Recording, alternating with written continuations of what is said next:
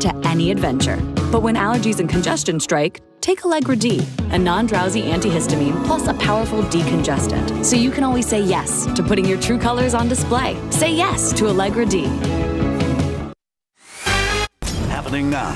One woman shot to death, another one stabbed. Here at a barber shop off of Bandera Road, we'll have a live report as police work to track down the suspect. A man says he believes it was a plasma transplant that allowed his father to be alive and home for his 18th birthday, and today he's paying it forward. I'm Devin Clark. Coming up, we'll have that story and tell you how others who had COVID-19 could possibly help sick patients as well.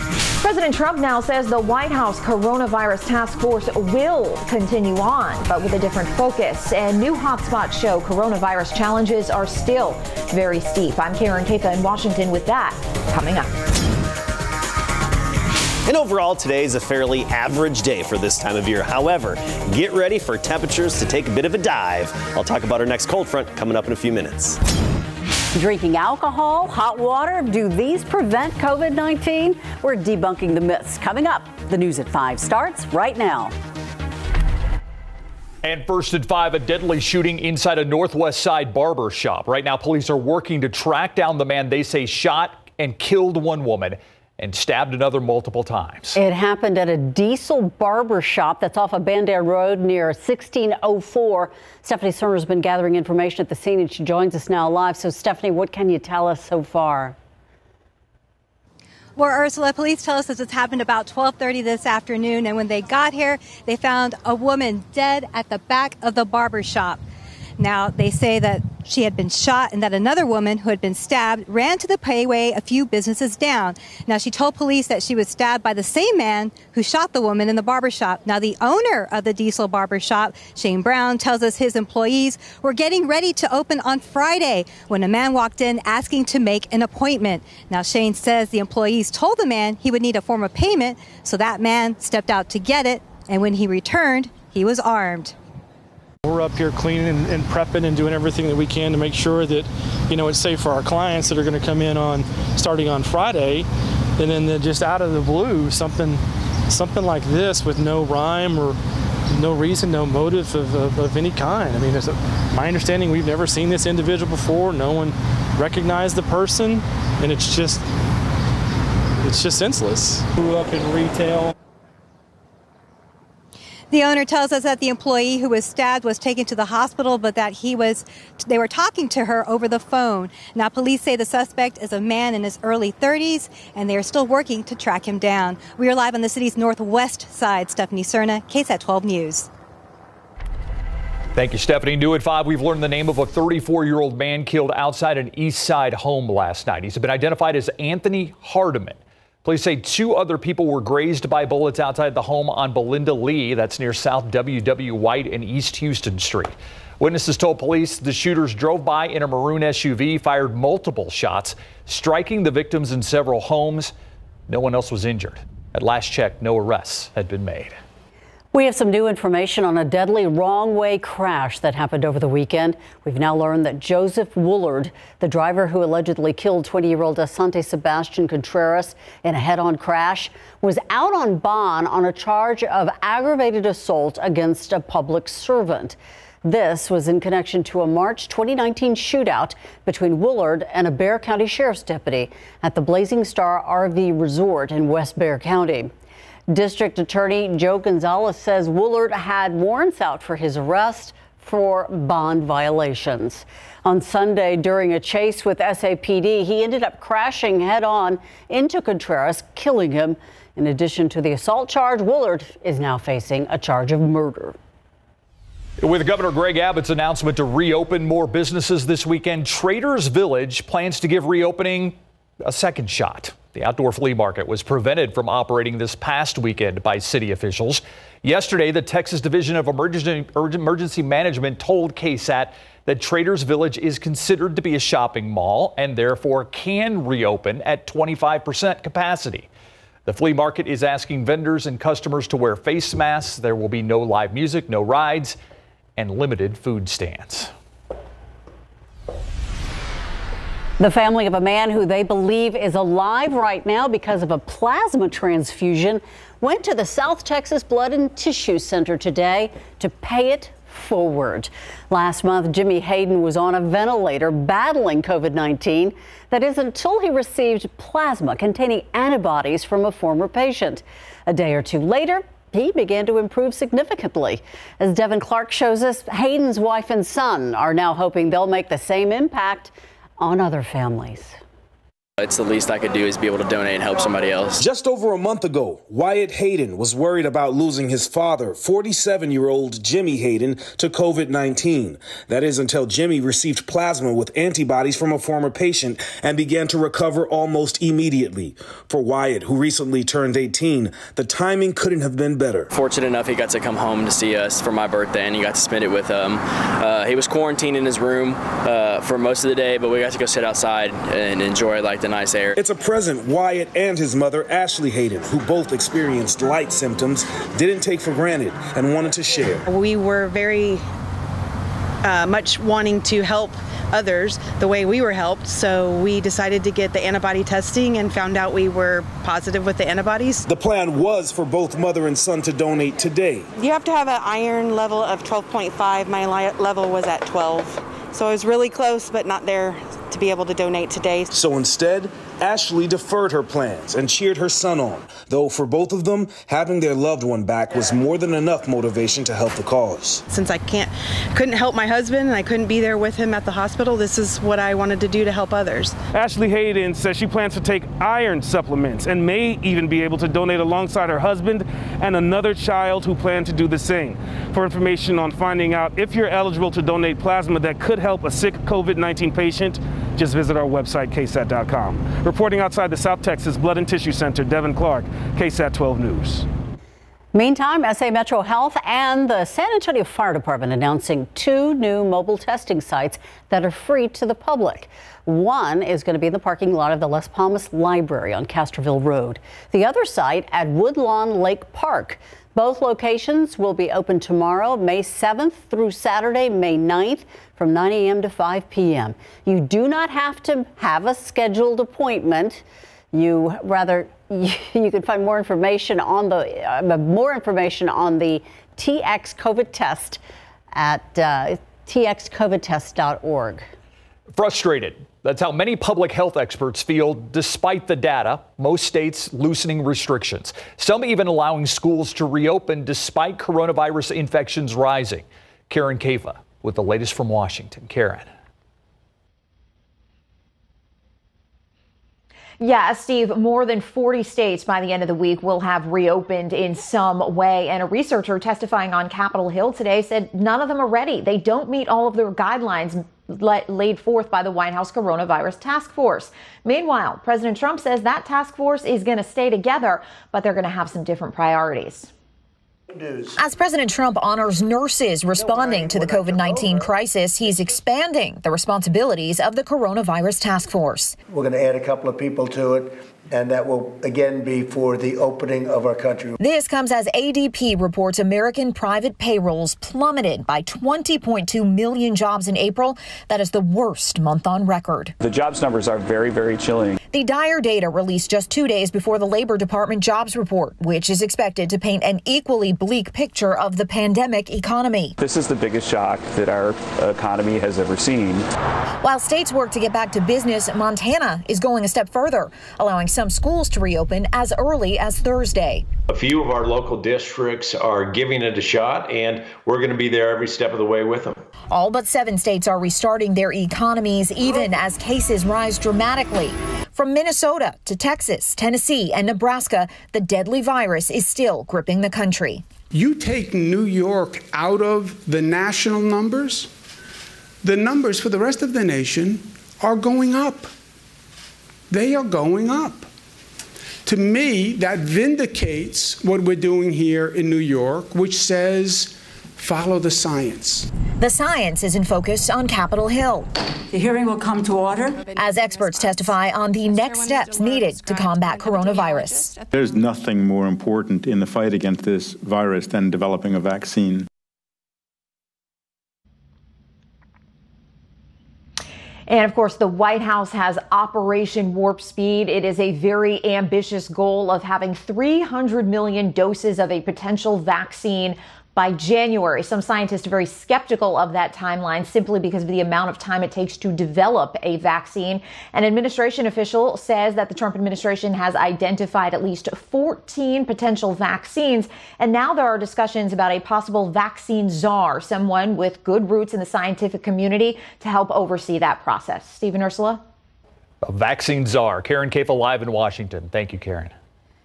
Dryers, mosquitoes, baths, and alcohol. What do all these things have in common?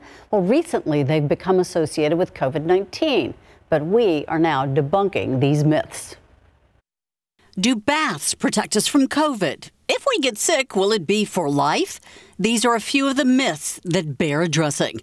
The World Health Organization has provided some answers, but remember, COVID-19 is new, so we're all still learning new things about it every day. So, can heat kill the virus? At this time, medical researchers know that COVID-19 can be spread in warm weather. Dryers and hot baths do not prevent or kill the virus, since our body temperature remains the same. We should also mention that taking extremely hot baths can burn you. If you have a mosquito bite, are you at risk for COVID-19? No. There has been no evidence to suggest mosquitoes transmit the virus. They do, however, still transmit other viruses like Zika. So remember, use your bug spray when you need it. Another myth debunked: drinking alcohol will not prevent you from getting COVID-19. And finally, if you do get infected with the novel coronavirus, this does not mean you will have it for life. The severity of symptoms ranges based on factors like age and other pre-existing medical conditions. For some, though, COVID can cause prolonged breathing problems as well as some organ diseases. Others, though, are recovering without any complications at all. As always, wash your hands frequently, avoid touching your eyes, nose, and mouth, wear a mask when you're out, and keep on social distancing. If you're concerned that you might be sick, please contact your primary care provider. The Whitty Museum counting down the days till it will reopen its doors to visitors once again. Despite being given the green light to reopen at the start of May, the museum plans to reopen to members on May 27th. The president and CEO of the Whitty, Maurice McDermott, says visits will be a bit different to the museum. They now will have plexiglass protectors and 6-foot distance markers in place. Visitors will be required to wear a mask, and they're each going to be given a stylus pen to eliminate contact with touchscreens or audio devices. A lot of what we have at the Whitty are hands-on, and so anything hands-on will be removed from the galleries, but we will still keep the interactive experiences, which are so fabulous. The museum will be open to all guests starting May 30th. It will operate at 25% capacity. You can purchase tickets, though, online right now. And here's a live look outside on this Wednesday afternoon. Nice baby blue sky out there. We got rid of the smoke and a lot of the haze that was in the air yesterday. Drier air in place. You notice the lack of humidity outside today. Temperature-wise, most of us are in the 80s. 88 Floresville. We're 84 in Bernie. New Braunfels 87 in Mico now at 86 degrees. With the lack of humidity, a comfortable evening. Temperatures falling off nicely. Have dinner outside if you can. I mean, by 8 p.m., just 82 degrees, low humidity. Southeasterly breeze will start to kick in, and that's going to cause some changes starting tomorrow. So we have that to talk about, along with another cold front, which will have a bigger impact on your weekend coming up. Thank you, Adam. Cooking more at home? Oh, yeah. A good food processor might be the kitchen gadget you need to make the job easier. Up next, we're going to take a look at some of Consumer Reports' top picks.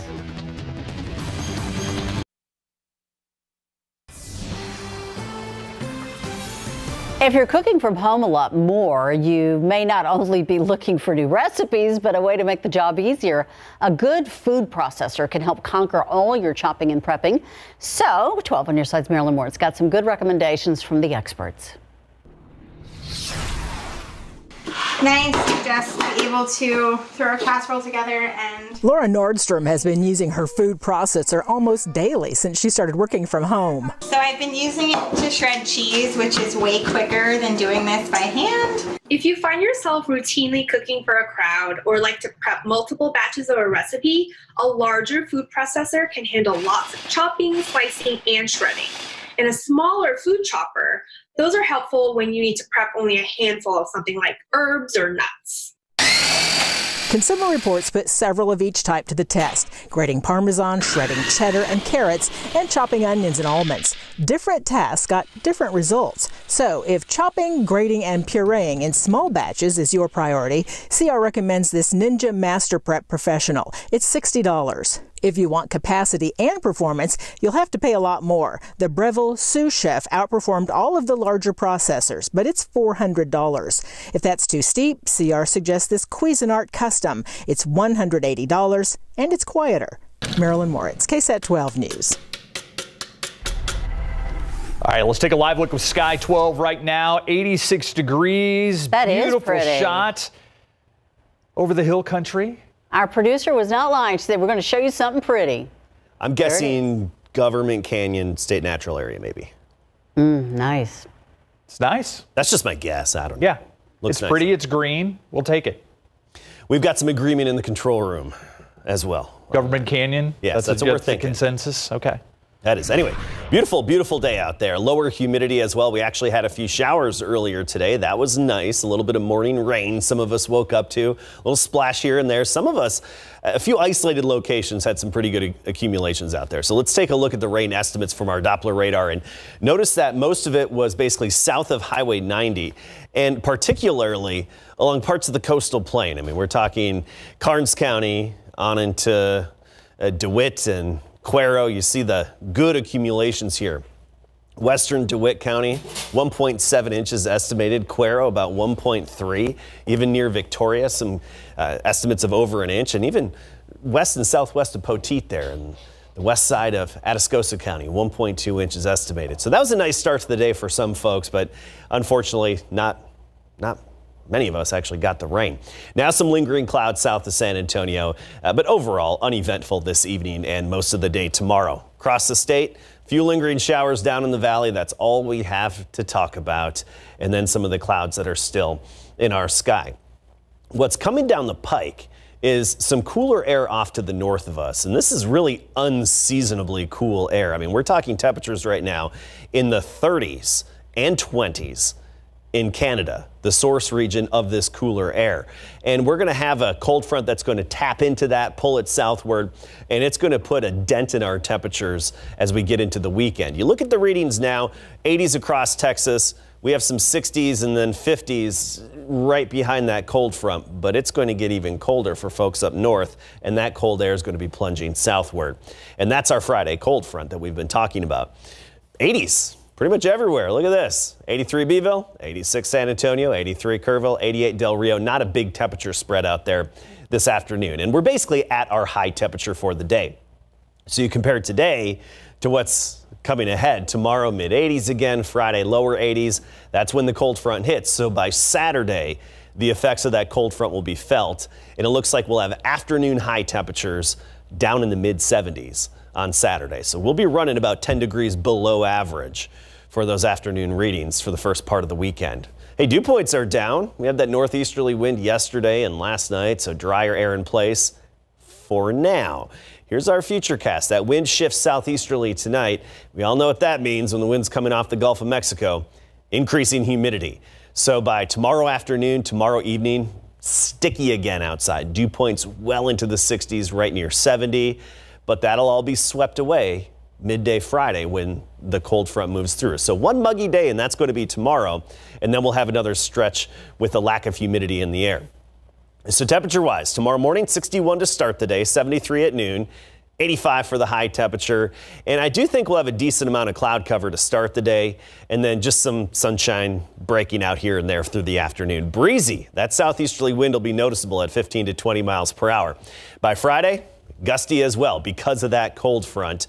An isolated shower or two, that would be it on Friday. Not expecting much in terms of rainfall. Then we get into the weekend. There's the cooler weather on Saturday, Sunday, Mother's Day. Oh yeah, sunny, low humidity, 81 after a morning of 53. Enjoy. I'm thinking brunch on the patio. Something. A little picnic.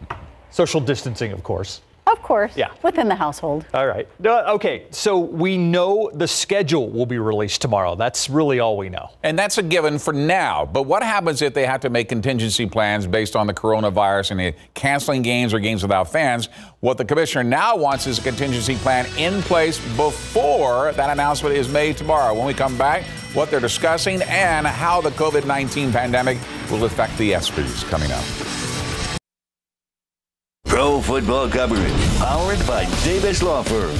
The NFL is set to announce its regular season schedule tomorrow night at 7 p.m. But before that happens, Commissioner Roger Goodell has ordered that all teams must have a ticket refund policy in place in case games are canceled or play without fans due to the coronavirus. In a memo sent to all 32 teams and obtained by the Associated Press, Goodell says all clubs will have a policy in place to cover those two possibilities for anyone purchasing a ticket directly from the team, with the option to either receive a full refund or apply the amount toward a future ticket purchase directly from the club. But what about the secondary market? The league also received pledges from both Ticketmaster and SeatGeek to make full refunds available for all ticket sales within no more than 30 days following a cancellation. StubHub said it would only do so where required by state law. At the same time, the NFL is planning on kicking off its season on time, but Goodell admits in the memo there are unique circumstances facing us this year. The NBA has cleared the way for team practice facilities to open this Friday with certain restrictions, including 4 players in the facility at one time and no coaches present. Spurs president and CEO R.C. Buford said that does not necessarily mean that the Spurs will open their practice facility on Friday, saying it will depend on if medical experts determine it's safe to do so for the players. The hiatus has given several players who were injured a chance to improve since the shutdown began on March 11th due to the coronavirus. And should the league decide to resume play rather than cancel the rest of the season, Ben Simmons may be one of those players that benefits from the hiatus. The 76ers All-Star guard is getting closer to getting cleared to play after dealing with nerve issues in his lower back that forced him to miss 8 straight games before the league was put on hold. It's according to Sixers general manager Elton Brand, but keep in mind Simmons, like all NBA players, have yet to play during any 5-on-5 workouts. The ESPYs have become the latest live event to be affected by the COVID-19 pandemic. Instead of a live broadcast in Los Angeles this July, including the red carpet, the annual award show will shift its focus from honoring athletic accomplishments to celebrating acts of heroism and humanitarian aid during the pandemic. It will not be broadcast on ABC as a live event. Instead, it will be a 2-hour produced broadcast. It will now air on June the 21st on ESPN. That will include the Arthur Ashe Award for Courage, the Pat Tillman Award for Service, and the Jimmy V Award for Perseverance, to name a few. That has always been a very big spot during the summer, but in this particular case, obviously, other arrangements had to be made because you can't get that many people together at this time. And it makes sense for who they're going to honor and why. Absolutely. Yeah. Thanks, Greg. Thanks, Greg. We'll be right back. So tomorrow, a little more cloud cover than sunshine, breezy and more humid, but that cold front makes an impact. Temperatures dropping off as we get into the weekend. Beautiful temperatures. Thank you. And thank you for watching the News at 5. World News up next. See you back here at 6.